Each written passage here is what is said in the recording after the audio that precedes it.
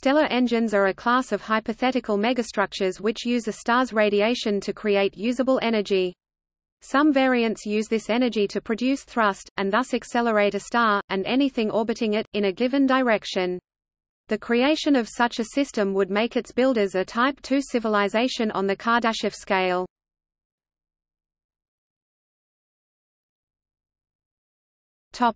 Classes.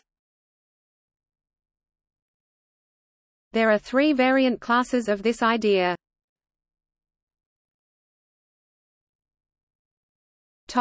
Class A Shkadov thruster. One of the simplest examples of stellar engine is the Shkadov thruster, named after Dr. Leonid Shkadov, who first proposed it, or a Class A stellar engine.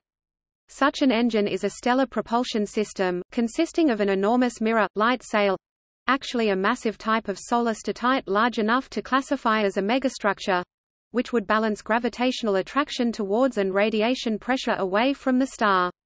Since the radiation pressure of the star would now be asymmetrical, i.e. more radiation is being emitted in one direction as compared to another, the excess radiation pressure acts as net thrust, accelerating the star in the direction of the hovering statite. Such thrust and acceleration would be very slight, but such a system could be stable for millennia.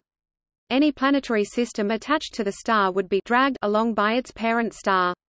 For a star such as the Sun, with luminosity 3.85 times 1026 W and mass 1.99 times 1030 kg, the total thrust produced by reflecting half of the solar output would be 1.28 times 1018 N. After a period of 1 million years, this would yield an imparted speed of 20 meters per second, with a displacement from the original position of 0.03 light-years.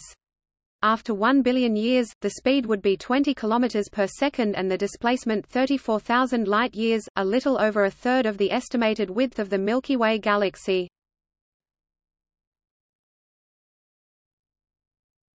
Class B.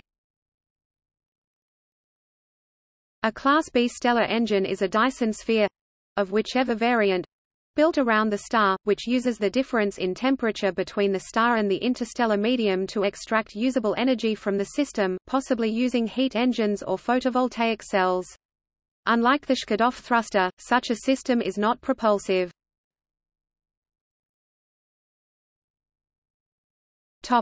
Class C. A Class C stellar engine combines the two other classes, employing both the propulsive aspects of the Shkadov thruster, and the energy-generating aspects of a Class B engine. A Dyson shell with an inner surface partly covered by a mirror would be one incarnation of such a system, although it still suffers from the stabilization problems as a non-propulsive shell does, as would be a Dyson swarm with a large statite mirror, see image above. A Dyson bubble variant is already a Shkadov thruster, provided that the arrangement of statite components is asymmetrical. Adding energy extraction capability to the components seems an almost trivial extension.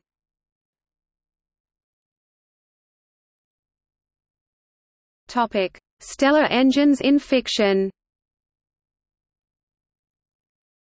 In Olaf Stapledon's 1937 science fiction novel Star Maker, some advanced galactic civilizations attempt to use stellar engines to propel their planetary systems across the galaxy in order to physically contact other advanced galactic civilizations. However, it turns out that the stars are life forms with a consciousness of their own, and their consciousnesses are extremely upset by this happening to them, because it violates the canon of the galactic ballet dance the stars feel they are a part of and which the stars feel is the primary focus and most sacred ritual of their lives. So, those stars whose surrounding civilizations attempt to force them to move in a different direction take revenge by committing suicide by exploding as supernovae, thus destroying their attendant worlds. This initiates the War of Stars and Worlds, lasting millions of years, which becomes a pivotal event in the history of the galaxy. The war only ends when the galactic civilizations figure out how to telepathically communicate with the stars and arrange a truce. The novel Manifold, Space by Stephen Baxter has a Shkadov thruster being built around a neutron star which is destined to collide with another neutron star. The intention is to delay the collision, so that galactic civilization will not be wiped out. The novel Bowl of Heaven by Larry Niven and Gregory Benford describes a bowl-shaped megastructure that uses magnetic fields to cause its star to emit a plasma jet, which moves the star accompanied by the megastructure. The film Avengers: Infinity War in the Marvel Cinematic Universe has a series of scenes that take place at Nidavellir, a stellar engine used as a weapons forge.